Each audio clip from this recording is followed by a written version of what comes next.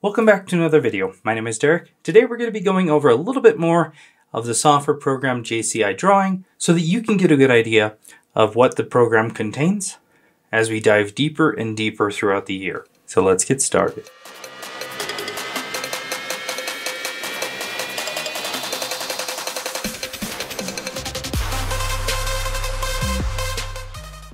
So I'm going to jump over into the iPhone 13 Pro Max motherboard so we can take a look at it. What's nice about this particular type of page is it has all of the sides of the motherboard. And what's really cool is below the iPhone 13 Pro Max motherboard, you've got the back camera. Here's all of the back camera ribbons so that you can see where they connect. For example, these joints are soldered right here to these ones on this main flex, along with the other one. And you can actually zoom down in on the connectors themselves so you can see the pins. And so when you had a failure in a camera, you can actually do some testing and determine whether or not you've got issues and if they're fixable with a new flex or fixing the original flex or if you have to replace the camera. Another cool one is the Wi-Fi IC. So if you go onto the main motherboard here, you can actually see at the top, it's got the Wi-Fi.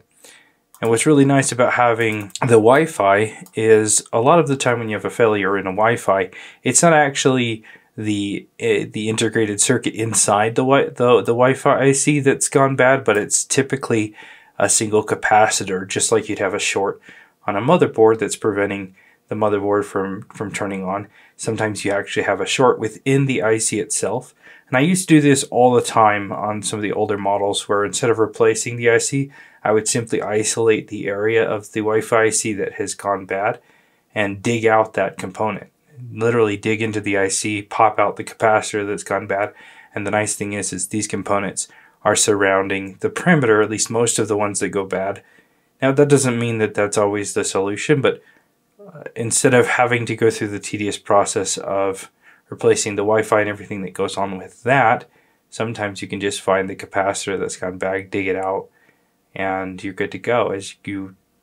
As I found that you don't really have to replace those capacitors. You could also take a look at the charge port area and determine if there's anything going wrong there. You can determine if you just need to solder on, for example, these pins break on the charge port all the time, causing an intermittent charge where you'll get the charge port to work at specific angles. You can determine which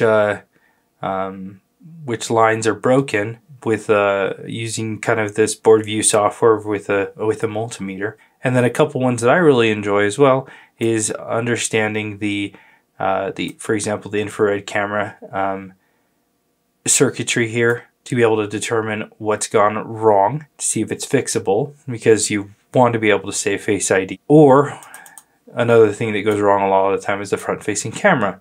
And so you can actually rework those cameras and you have the assistance of all of these measurements, for example, on these pins, and understanding what goes where so that you can get a camera working again. So all of that is really cool. And on top of that, one of the things that JC has going for them is all of the different tools that are integrated with this software. There's so many different tools that you can actually connect up to the computer that'll analyze the issues going on with the motherboard. For example, if you have a service related issue, there's programmers basically that'll allow you to hook up wires. For example, if I go here, you have all of these test points along the back of the back side of the motherboard. And you can, for example, you can select here under the signal, you can click on these different SDRs. And for example, if I want to know where the different lines to connect to are, I can click here on the SDA1, for example, and it shows me this test point here that I could connect to. This one as well, one for the SCL, and to get the 1V8 line in for power, to test that one, here is where you would connect to, and that would be able to test this circuit. And you can see all of the different service lines here that you can go through and perform that test using this software hooked up with that programmer. It'll actually provide the feedback to the computer, and it'll help you isolate the problematic area, which will help you diagnose further the issues with the service, for example. As these motherboards get more and more complicated, and as things become more and more paired to the motherboard, it is becoming more essential for this type of education to be readily available. And so that's why I'm doing this. I want to start the journey for those of you that are looking at the future and saying, I still want to be a tech in 5 years. Where do I need to be going to have that as your security? And I think that learning these things where it goes to the advanced type of repair, motherboard repair, refurbishing, and understanding everything that goes on behind the scenes of just the simple, I can swap out a screen, battery, charge port, and make some money, but I can actually get to the devices that need a little bit more brain power than that. So being able to engage with this type of learning is something that I really think that a lot of people benefit from. And a lot of this comes down to simply understanding where do you start looking depending on the type of issue that you're having. For example, let's say I have a phone that when I plug it into power, like when we have it on a charger, it's not booting up, but the phone is actually getting physically hot. At that point, I know that it's either there's a short on one of the main power rails, or there's water damage, that's something's connected to one of those main power rails and you're getting heat because it's being introduced to the phone, and all of the energy that should be going otherwise to charge the battery and boot up the phone is rushing to the short. If electricity has a way to ground, it will go there. That's its entire purpose in life, is to dissipate itself into a ground plane. And in fact, that's how we make electronics work in general, is we give the electricity a path to ground. And along the way, we open and close doors so that it basically can carry a bunch of zeros and ones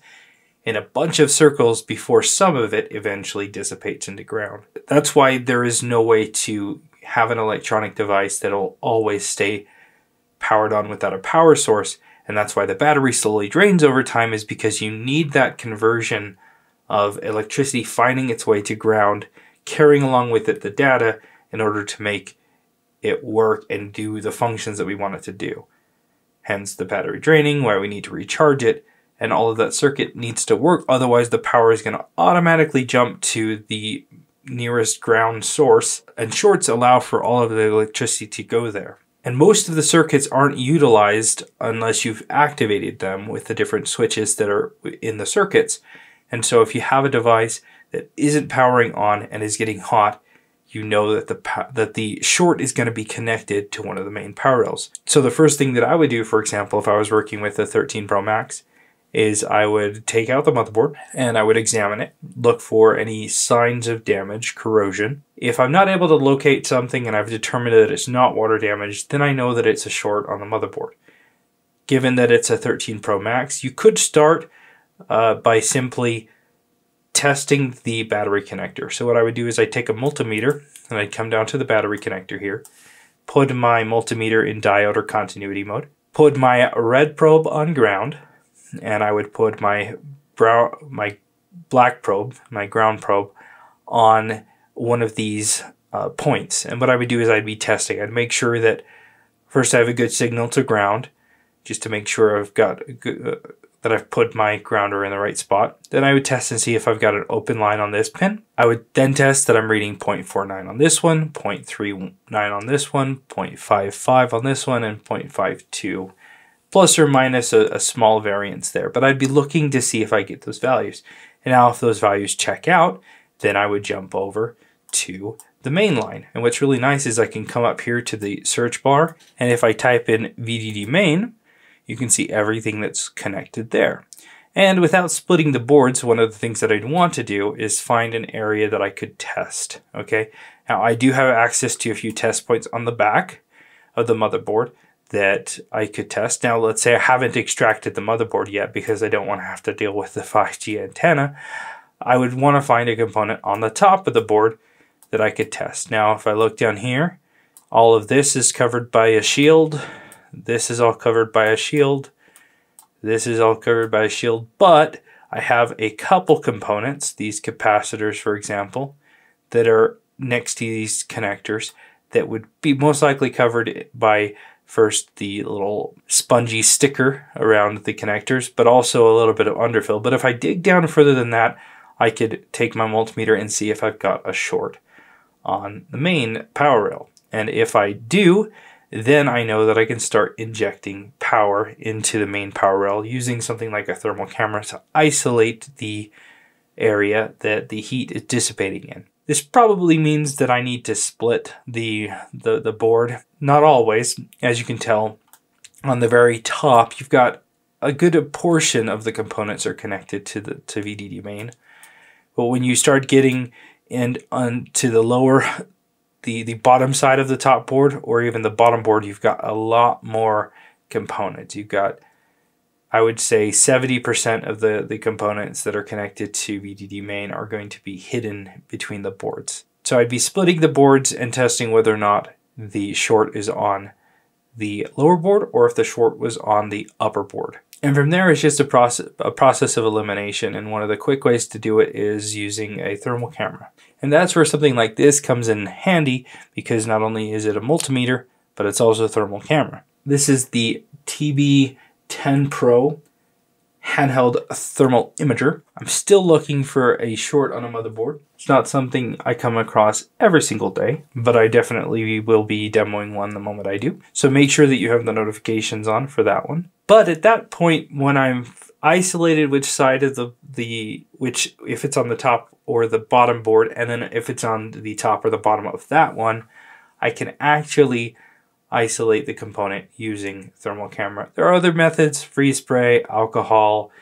There are methods to use a multimeter to help really identify it. You can use, before I had access to a thermal camera, I would simply use my cheek, a sensitive area of the body where I could really start to really isolate the area of the motherboard where the heat was coming from. And the way to simply do that is a couple ways. You can connect up the power supply to, let's say I'm working on the top board, to the battery connector itself and try to inject voltage that way. Or I can take my probes. I can take my probes from a power supply and I can attach my ground probe to a ground plane of some kind. And then I could touch the data side, the red side of VDD main, with the red probe with a small amount of voltage, and I'd increase that voltage depending on if I'm seeing or not seeing anything.